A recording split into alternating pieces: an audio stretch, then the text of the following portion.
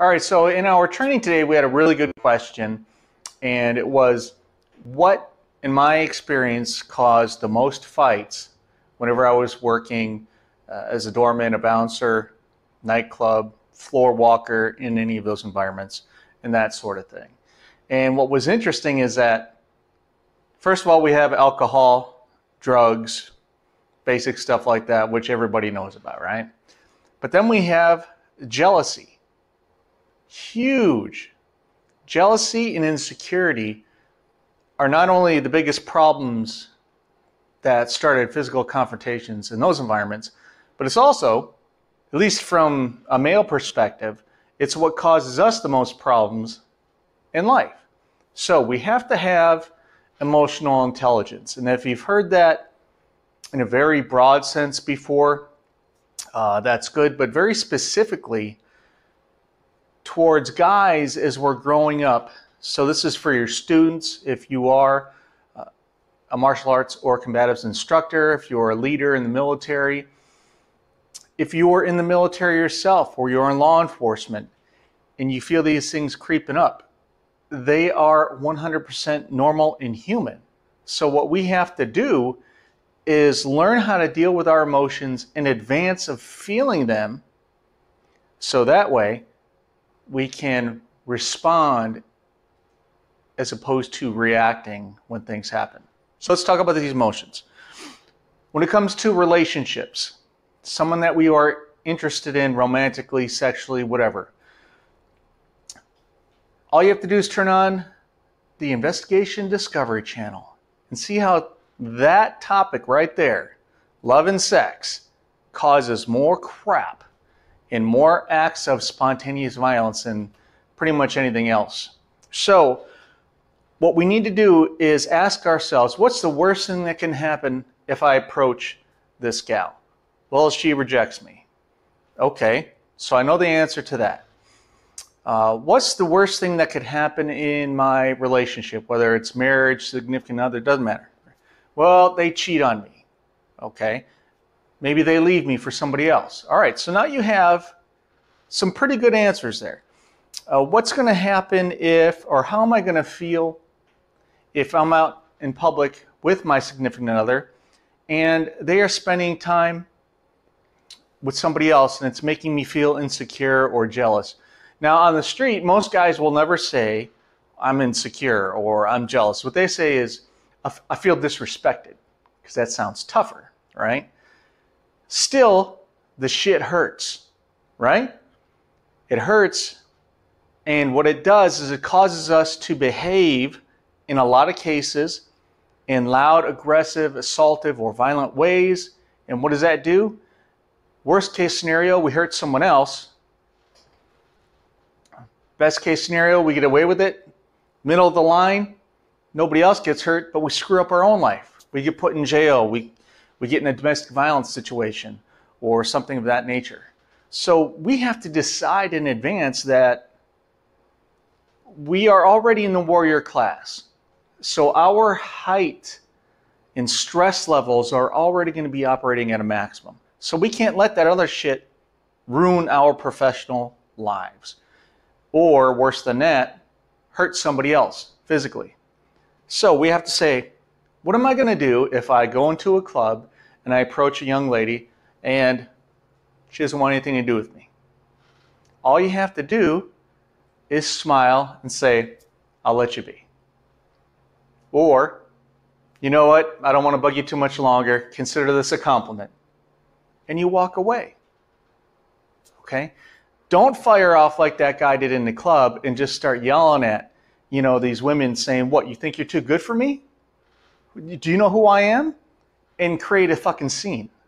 That's ridiculous. First of all, if there is any chance between you and that girl getting together, and you're cool about it, and you just take the shot on the chin, she's not interested in you right now, and you walk away, she might come back later and say, you know what, I apologize, what have you, I'm under stress. Or another gal might see you handle that in a cool, calm, professional manner, and she will be attracted to you. So just walking away with a smile and say, Apologize, I don't want to take up any more of your time. Have a good night. It shows that you got other stuff going on in life. You're okay with rejection. And that's it. Now, that's how we have to behave. May it still sting a little bit on the inside? Sure. But we know in advance that's going to happen. Okay? So don't get wound up in that whole disrespect thing and feel like you have to defend yourself or feel like you have to call out a girl because she seems uppity. Listen, I've got a daughter. I've got a sister. Once girls turn the age of 13, every dude in the fucking planet's trying to get in their pants. And I know it sounds terrible, but that's what it is. So imagine being in their position.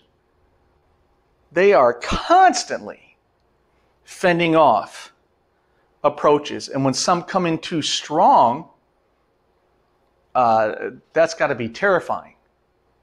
So if you get called out, a girl brushes you off, or she says, leave me alone, you fucking creep, just apologize. Say, you got it. Consider this a compliment. And walk away.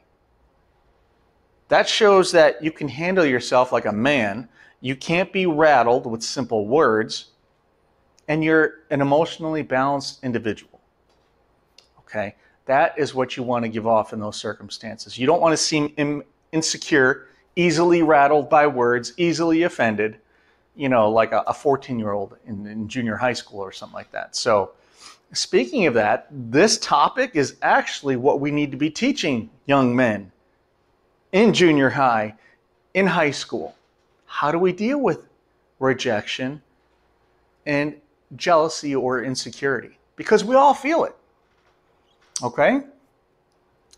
Next, what was the other example? What do I do if my significant other cheats on me? That's a huge one, right? Or if they leave me. You have to understand that it's okay to cry, to feel all the anger, emotions that you're going to feel. What you have to decide is that if you're in a relationship with someone in the future and they cheat on you, expect the worst emotions and feelings to hit you right in the gut, but decide in advance you are not going to react physically, violently, aggressively, or defensively when it goes down. Again, you cannot let that person's behavior ruin the rest of your life by causing you to go out and cause a fight. Shoot somebody, stab somebody, go smashing up someone's car, and now you get arrested. Even though it's a misdemeanor, now it's on your record, and you have to answer that as a positive on every job interview that you come across or every job application. So we don't let assholes or bad situations determine our future. We expect the hurt. We understand that that's part of life. Being a young man, you have to learn that it's okay to feel the pain, to cry, to feel insecure, to talk to the right people about it. But we do not act out in violence because we are not going to allow ourselves and the rest of our lives to be affected by things like that. Listen, when you're dating somebody, you're going to break up with every girlfriend, boyfriend you have until one day you get married. So that's a lot of relationships, right? So that being the case, just take this as a sign. If somebody cheats on you, it wasn't meant to be. Okay? Don't say the things that you want to say right then.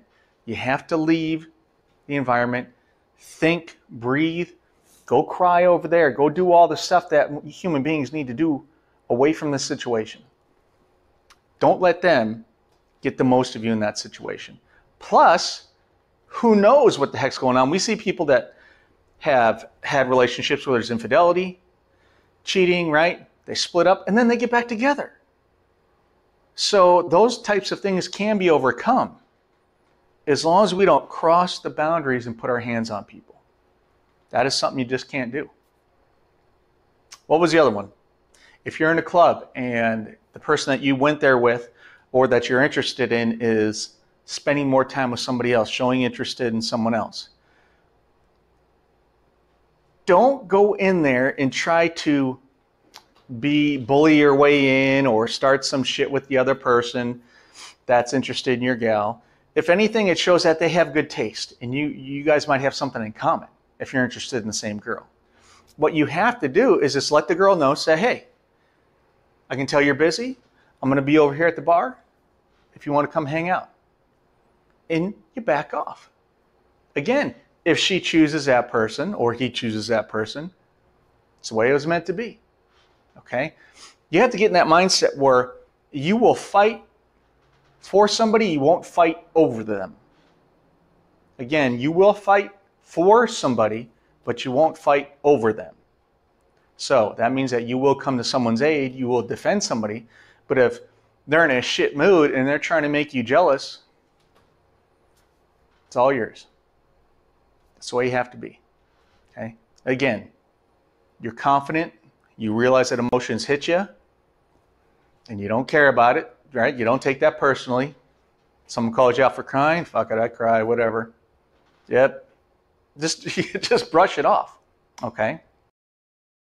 And in the bar situation or in the nightclub, even in school and things like that, you have to remember that immature people play that whole jealousy game from the aspect of, oh, well, so-and-so pissed me off, so I'm going to try to make them jealous. I'm going to go hang out over there.